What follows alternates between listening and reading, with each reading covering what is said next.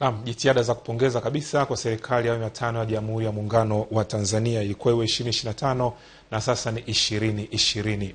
Mpango wa serikali wa kushirikiana na taasisi binafsi kutoa mafunzo kwa wananchi hususan vijana ya ujenzi wa mitambo ya nishati Mbadala itokanayo na kinyesi cha mifugo umeanza kuonyesha matokeo chanya mkoani Arusha. Angelo Mwaleka ana taarifa zaidi.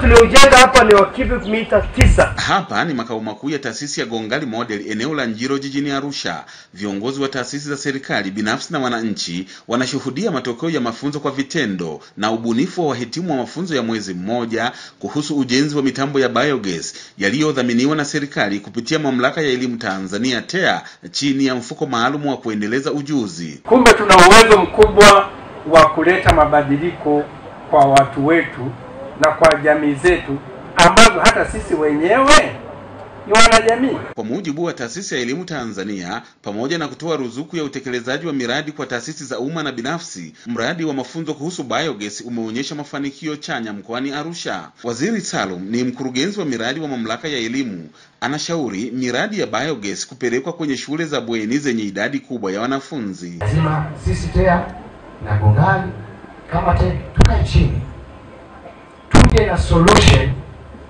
ya kudondoa kuni mashuleni. Na hii ndio sera ya nchi, ndio sera ya Mheshimiwa Rais. Tanzania ukiangalia katika jumuiya ya East Africa ndio nchi ya kwanza ambayo imepeana kitu ambayo inaitwa ruzuku, subsidy. Hakuna nchi nyingine. Taasisi za ufundi, mazingira na nyinginezo zinaridhishwa na utoaji wa mafunzo ya muda mfupi hususan kwa vijana, ikiwa ni fursa ya kukabiliana na changamoto ya ajira. Mheshimiwa Rais anapozungumzia Tanzania viwanda, anatuzungumzia sisi hapa kwamba sisi tuweze kuwezesha viwanda vitokee, tuweze kuwezesha ajira zitokee, tuweze kuwezesha mazingira yatunzwe, tuweze kuwezesha kipato cha jamii kipatikane. Kwa miradi kama hii tuna uwezekano wa kuondoa kabisa, yaani unawekeza mara moja unaendelea kutumia nishati, masuala si ya gesi, masuala ya mafuta ya taa, si nini mkaa, utasahau bei yake. Kijana kama kijana anapaswa elimu aliyotoka nayo darasani aitumie pia kupanuka mtaani.